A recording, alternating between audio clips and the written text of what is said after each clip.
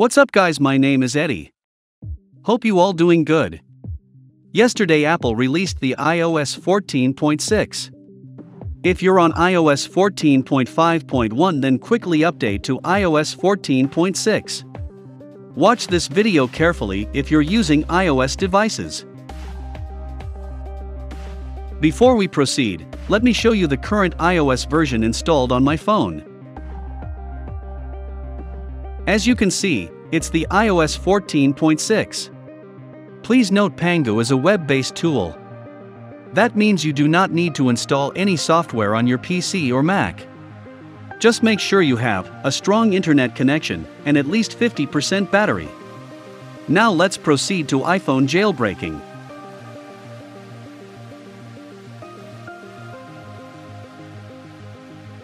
Open up Safari browser and visit this site, iospangu.com. This site only works on mobile device. This iOS 14.6 jailbreak uses a well-known method of patching FSTab files, along with my own skills and coding on it. Now to proceed further, click on this download button. Now there is a social locker. You can do Facebook share or Twitter share or YouTube subscribe. It's all up to you. So I try YouTube subscribe here. Okay, I subscribed.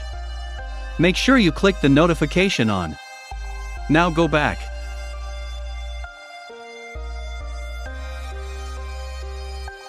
And click on download.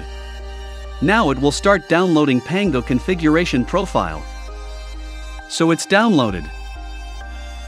Go to iPhone settings. Click on Profile Downloaded.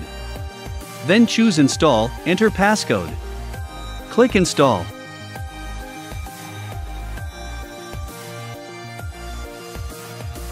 Now go to Home Screen.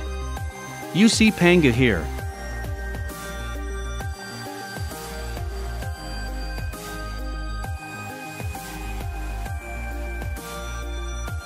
Open it, click Start Jailbreaking.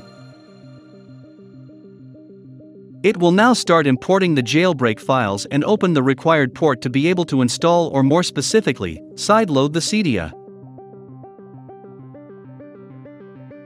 Alright, the jailbreak files have been successfully imported. Click on Open. Click Install. Now check if we got the Cydia.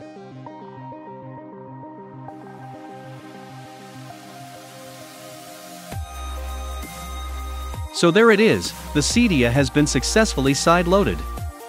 You can now open it and tweak your iDevice in any way you want. So here iOS 14 jailbreak is successful for my iPhone 12 Pro Max without computer or PC. Now let me install some iOS 14.6 jailbreaking tweaks for you.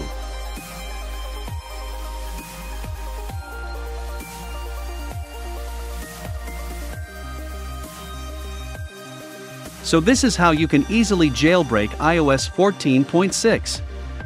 As mentioned, I have tested this jailbreak enough to call it a stable version. I will keep updating the site for future variants of iOS 14. If you face any issue, just comment below and I will help you with it. Make sure you do subscribe to my channel and like this video. Peace out.